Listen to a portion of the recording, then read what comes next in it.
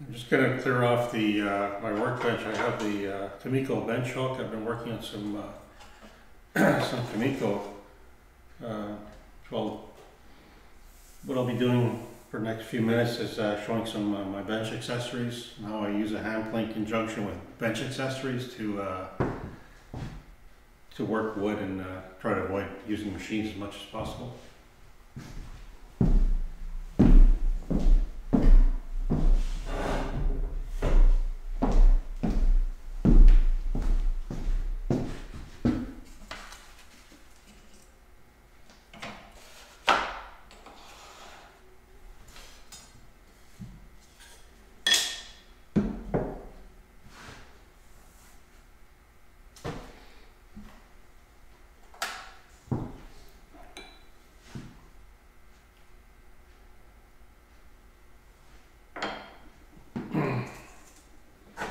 So this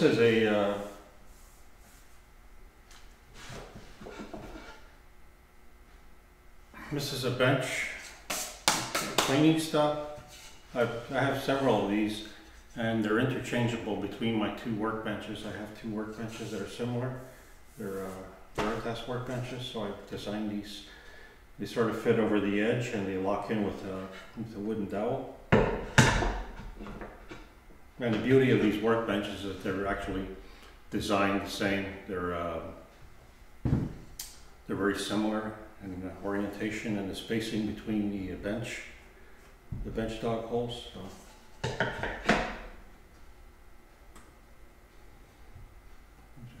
try to adjust this camera a little.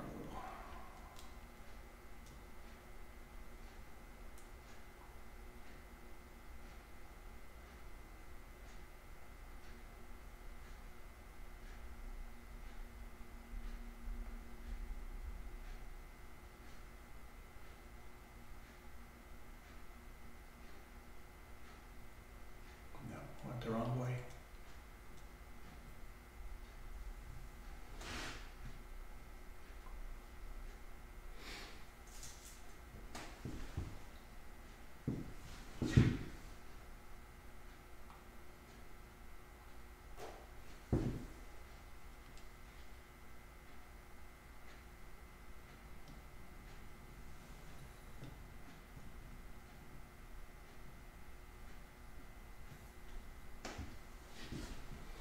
That's a little better. You can actually see the how this particular bench accessory plugs into the workbench.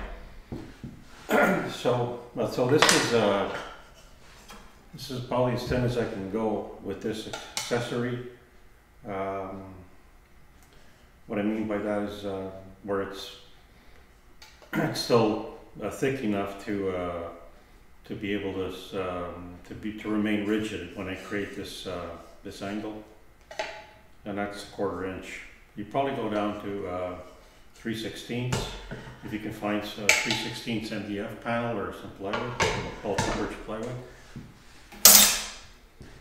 The beauty of this particular appliance is that you can actually raise it or lower it. So if I need to raise it, I can just like shim it underneath or something. An idea of that. So this, I can shim it, and then it's actually raised. So if you have a thicker board, you can actually bring it up to this level. It's probably set to close to 3/8 of an inch now. Yeah, it's 3/8 of an inch. So, I'll start with this. And now I've got a piece of wood here. So what I do is I normally check for the grain orientation, and so it should be going in this direction. I'm going to be using a 4.5 smoother for this. It's only because it's my favorite plane, hand plane. I just tend to use this for almost everything now.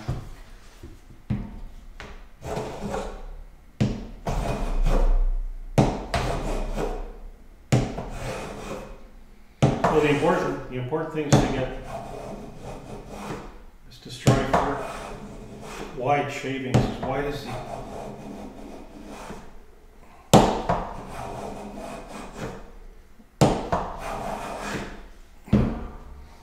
wide as the actual board itself, and you can see this board was not, the faces were not parallel to each other to start with, so I'm going to be correcting that.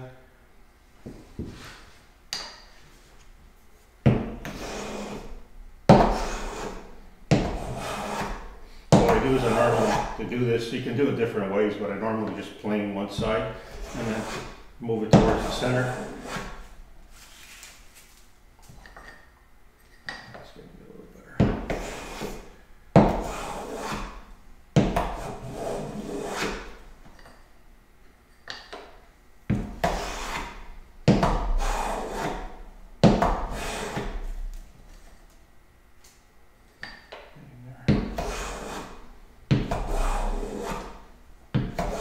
This is, so I just want to demonstrate how this particular planing stuff works. It's a plug-in. Most of my bench accessories are plug-in. It's almost there.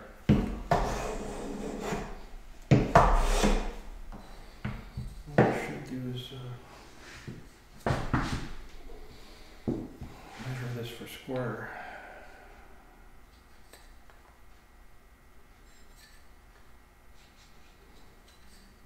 Both ends actually, I measure for square. That's really square. So that's so I've essentially thicknessed this down to probably 3/8 of an inch. It's uniform. Faces are parallel to each other, and that's as simple as that. Using this bench accessory. I had this set for fairly fat shavings. For some reason, from doing some work earlier, but I just back that off.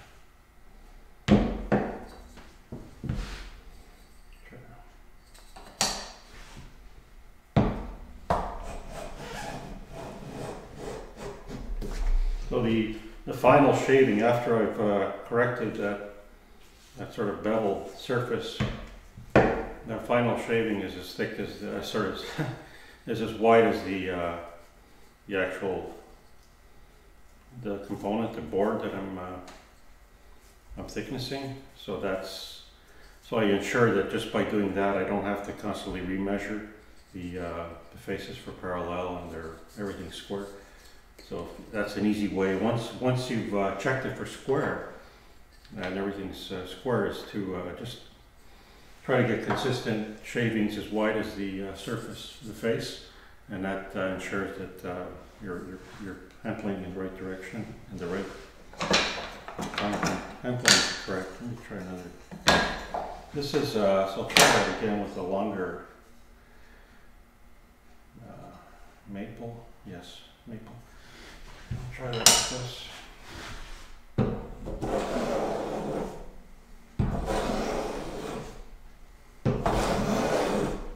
Well, this is fairly rough on this face. Basically trying to create a reference face.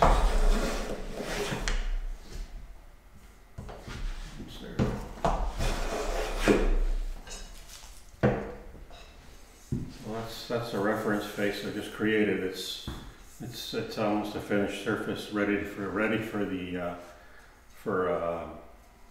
finishing, really. What I'll do is also move this planing stock to a little lower construction.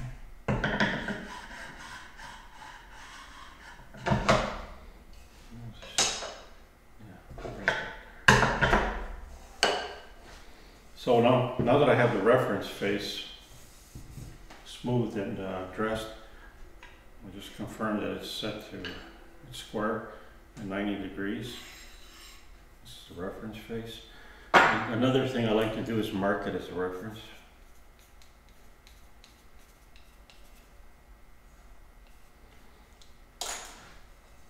And then flip it over, and we can, once we have that reference surface, that reference face, we can dimension it to the final thickness, because this side is rough.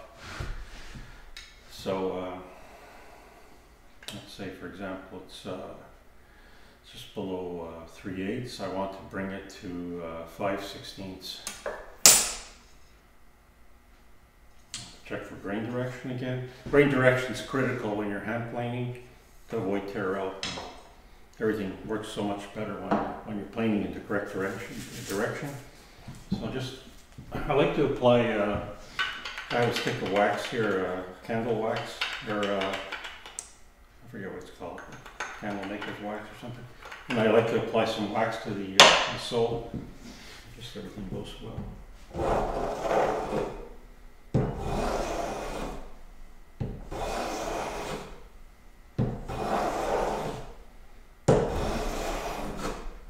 So at first you'll get some uneven shavings. That's because it's just the way the board's been, it's so rough that it's just a series of ridges and hills and valleys along the surface. Once you've eliminated that, then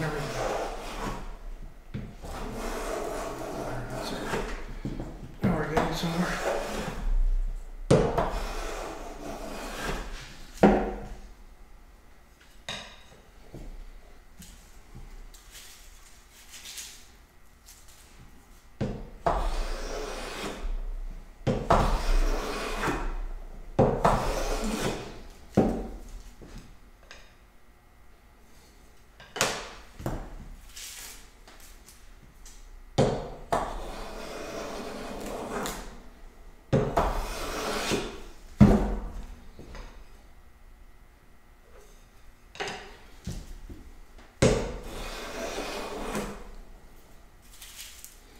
It's a good practice to remove shavings from the mouth of the hand plane, so you can, for two reasons: to clear the mouth so they don't get jammed up in the mouth, and the second reason is to so you can actually monitor the shavings being produced, so to ensure that they're as wide as the board of the hand plane.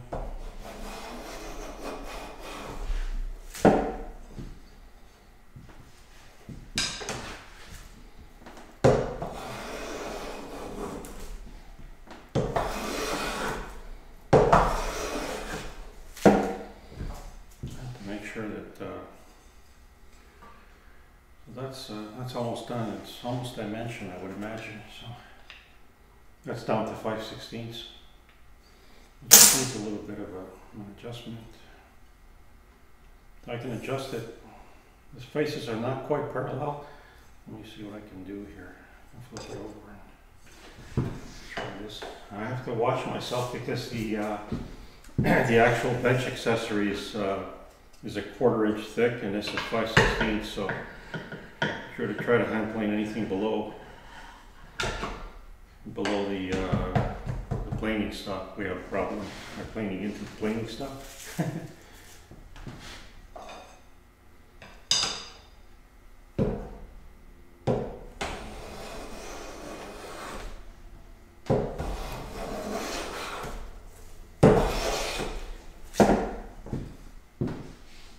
think we're perfect now. Everything's faces are parallel to each other. We're at 5/16. So it's a matter of practice.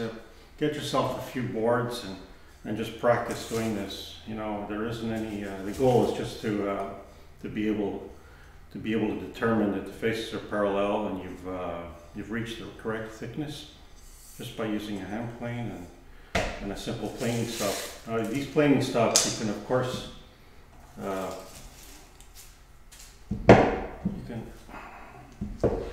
this is specific for this workbench, but it's tuned for this workbench, but you can easily create one for your own workbench. You just have to offset the when will I learn? Offset the dowel, the locking dowel, to the distance from the edge of the workbench to the dowel. So from here to here, the center. That should be, now there is a technique to create these, and it makes it very simple, so you don't make a mistake. It's just basically to create this part, these two parts, assembled, glued, and got dowels running through, and then I raise the dowel into it with a center, with a center marker, and I mark it, and then I can create a 3/4 inch or 20 millimeter the board, and then fit a dowel in, and then glue it. I mean, the dowel really doesn't do much; it just locks it in, keeps it from rotating. So next I'll demonstrate the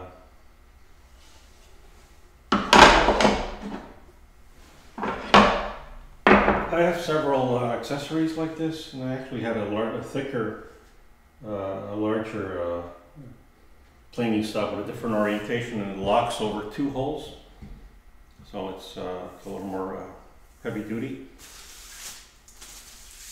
This is a bird's mouth accessory, and what this does is it allows you to hand plane boards on edge. So don't forget the wedges.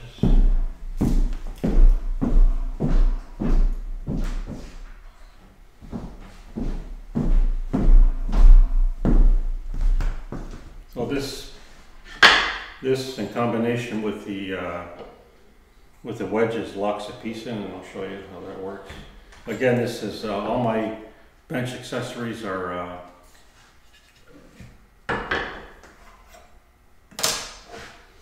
plug in. So this plugs in any 2 holes on any either one of my workbenches, like this, like so. And then I take I'll grab a board that needs to have its edge hand planed, and put it in here, lock it in, and then use the wedges to further lock it in. So everything, you don't even need a tool to perform this. It just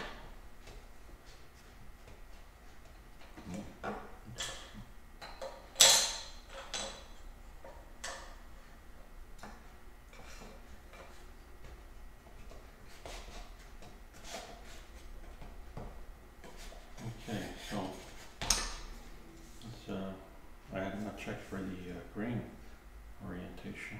Okay, that's better. So again, if a narrow board,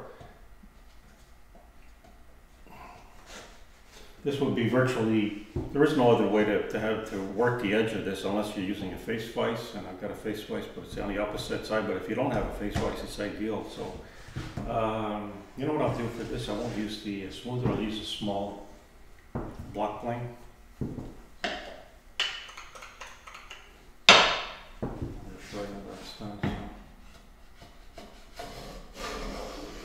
Again, strive for shavings that are as wide as the edge itself, and you know you're in the right, you're not beveling that edge or chamfering that edge.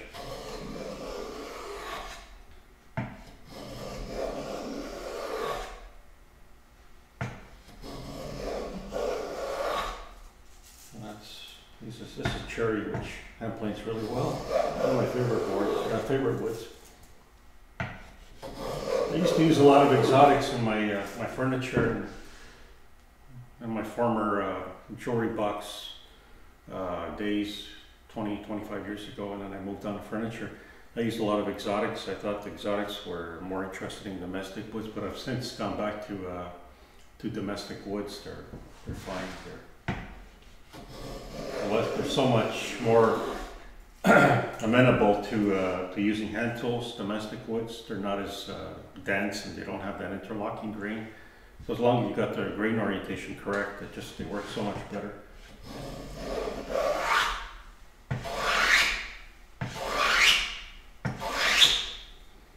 So that's that.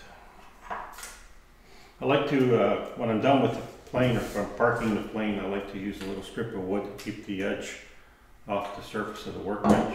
It's just something I do. You don't have to. It depends on how much you value your workbench surface. So that's the bird's mouth, and I can just flip this over and do this side now.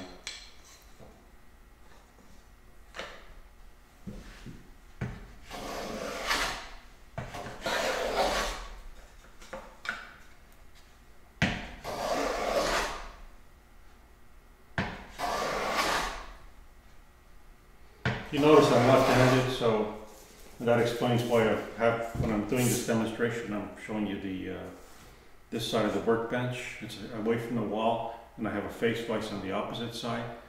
And so I would normally, a piece this small, you could just clamp it in the face vise and work it there. But if I go to that side of the workbench, you won't be able to see what I'm doing. So that's that. And I'll show you how this works with a taller board, a thin, tall board, and it works really well. Oh, there's something strange about these wedges. Not sure what it is.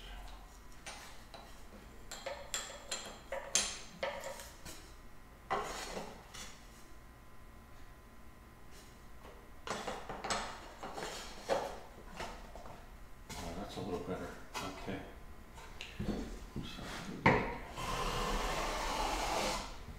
You can see how thin the board is, that it actually flexes when I so I just do light cuts and I try to keep it from flexing.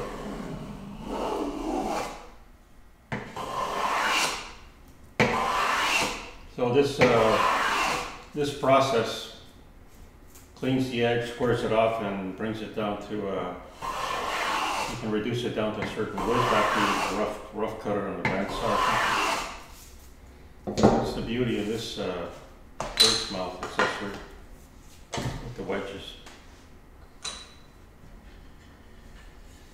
And what's it like here today? So many of these. This is another planing stock, the one I was mentioning earlier, and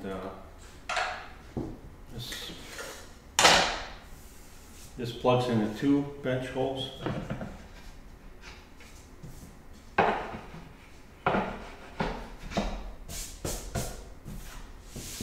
if I forget to check this, that's 1/4 inch too.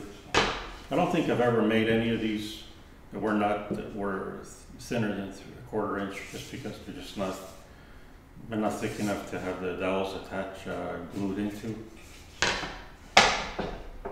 And again, the nice part of this is you can raise it, and because this has 2 holes, 2 bench tops, you can raise it to any height you want without even trimming it really. So if I'm playing this board, a much thicker board like this, it's about 3/4 of an inch, I can, rather than keep it down there, I can just raise it, or even shim it.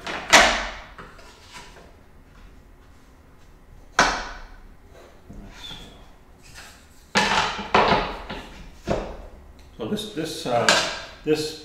this bench accessory doesn't wrap around the edge. It doesn't lock into the edge. Instead, it uses the system of 2 bench dogs that lock into 2 bench holes. So. No, I demonstrated the bird's mouth accessory earlier, but you don't necessarily have to use that to do edge work on this. In this case, because it's pretty sure that's 3/4 of an inch almost. I can just place it on its side and use a smoother.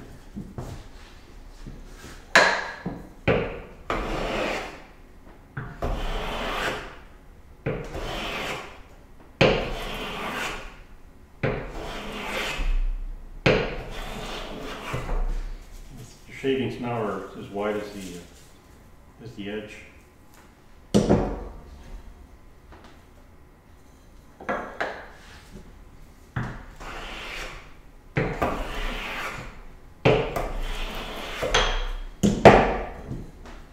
That's a nice finished surface, and it's pretty confident it's square. Yes, perfectly square, and it's always good to measure how square it is at both ends, and even rotate it just to ensure that the faces are parallel to each other. And then of course you can see the rough surface here. This is super rough. Something else you could do is mark the whole length and width of the of the surface you're hand planing, just to ensure that you've cleaned off everything from that surface. But this is, because it's so rough, it's obvious that once I've hand planed it, if you're working with a surface that's already smooth, you want to use this system of penciling in, marking with pencil marks, so you ensure that you've hand planed the whole surface. So in this case, I flip it around because the grain orientation is reversed, and I hand plane this.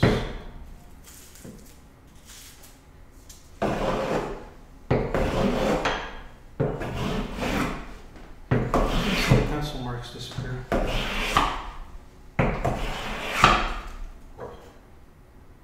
Beauty. So that worked really well. That's 4 square board, a little bit of strip. So unless I'm actually reducing it in width, I would stop there in this case.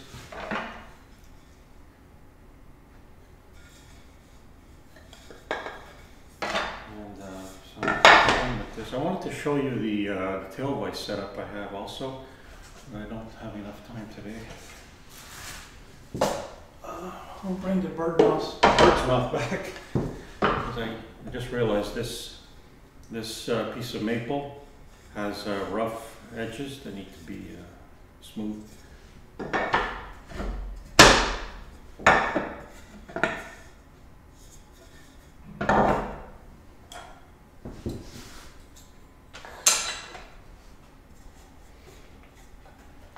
I'll use the smoother for this.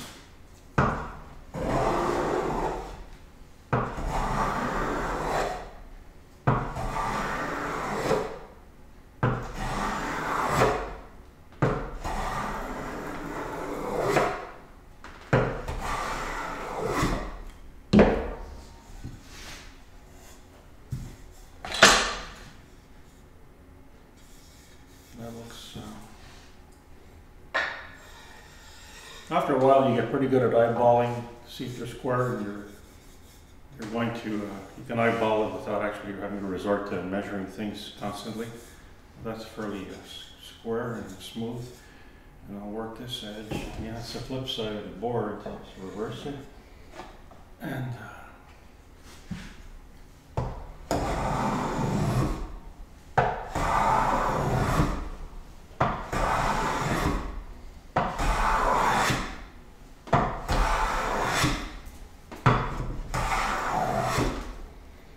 these final shavings were exactly the width of the edge, so I know I'm on the right track here.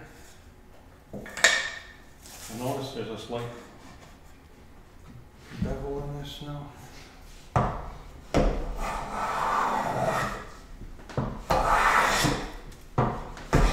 Just correct that.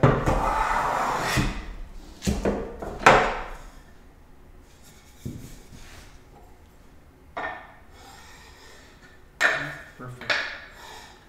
Okay. You know what? I forget to.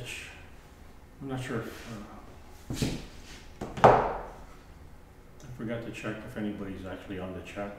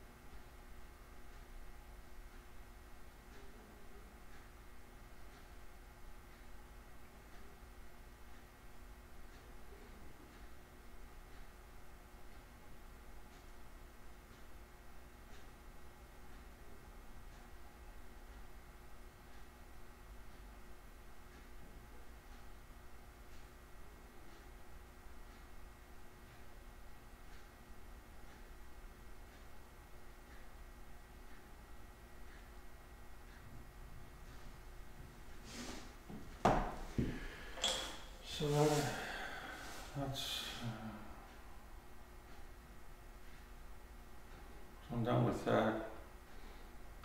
It's 4:35 here in the afternoon, so I don't have much time for anything else today.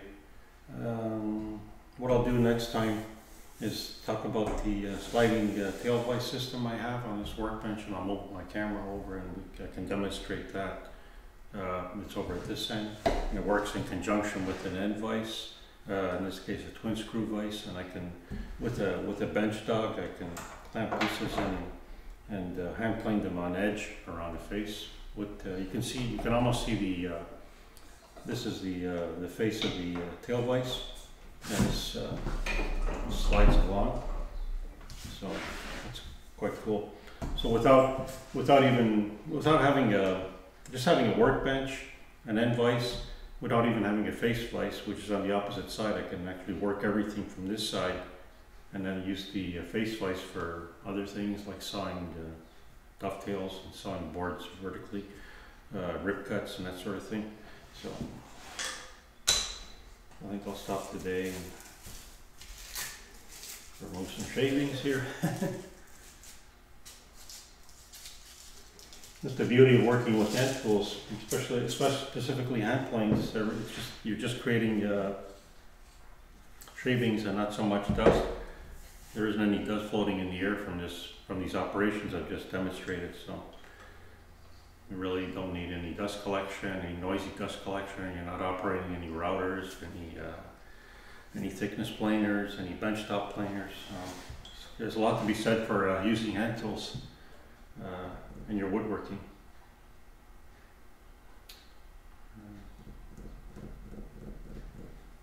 Okay.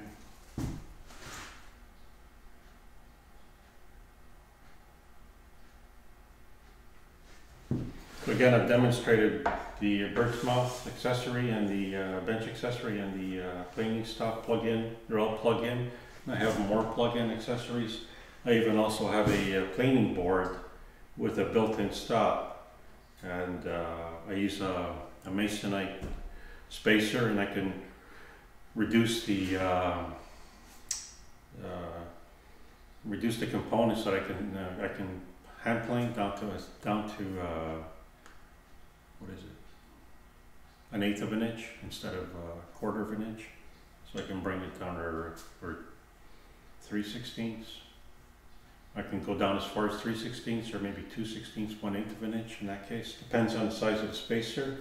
So there's so much you can do with this system of plug-in bench accessories that I'm demonstrating, and I'll show that another time. I don't even have it here actually. I've got 3 of them in here somewhere. So, and I use them mostly at the other workbench, which is at the far end of the workshop. It's diagonal across 2 windows, which is the same workbench. And one other thing I'd like to mention is that I like to have the workbench away from the wall in every case. When I had a much smaller workshop, the workbenches were against the wall because that's the only way it worked. I didn't have enough room. But you're severely limited. You're actually giving up a part of your workbench when you do that against the wall. So you need to work with the side that's away from the wall, and this becomes a storage area. So these benches, they're built symmetrically with, what I mean, they're arranged symmetrically, so all the dog holes are symmetric on either side, and everything works. And there's a tool well in the middle.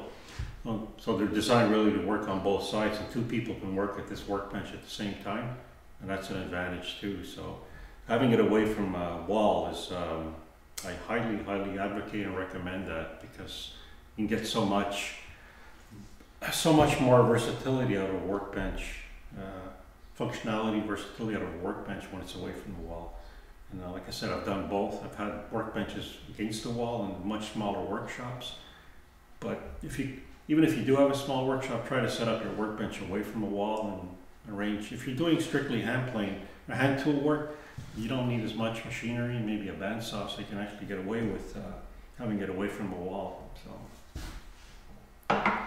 my last live stream session, I was demonstrating Kamiko, and I was using the Kamiko bench hook that I've designed. It's specifically for Kamiko, but it's versatile and it works with not only with Kamiko but any bench hook operations, cross-cutting with a Dazuki.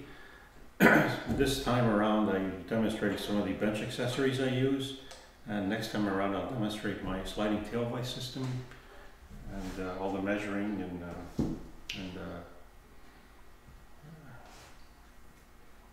precision tools I use for measuring for square, like these metal engineer squares or a double square.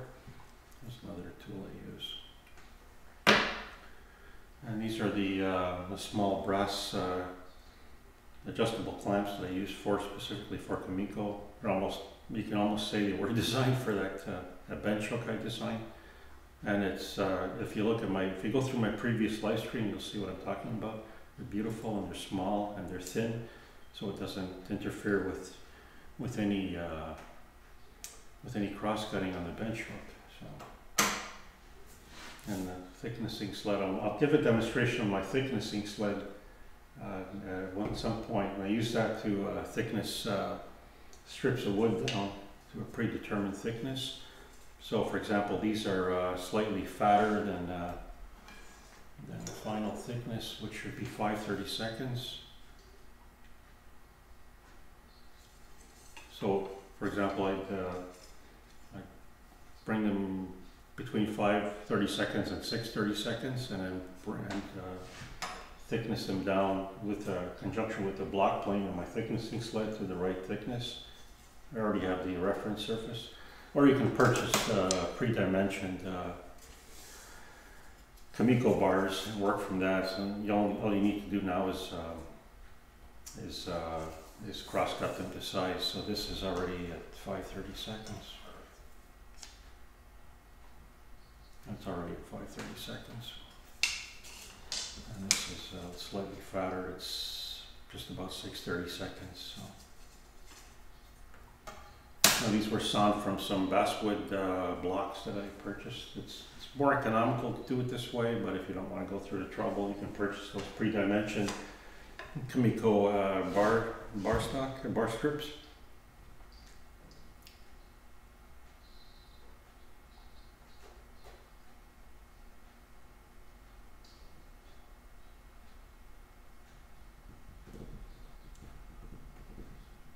Well, that's it for today.